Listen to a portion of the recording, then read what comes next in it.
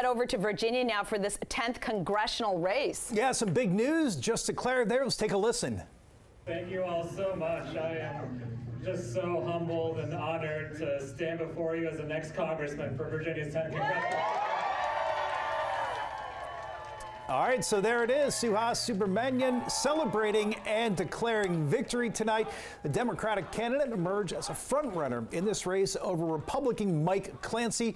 The 10th district there in Virginia, notoriously purple, stretching from Loudoun and Prince William County. So there it is, the congressman-elect, and there's with 95% in, Suhas, Subramanyam 53% to 47%. He is declaring victory tonight in District 10 there in Virginia.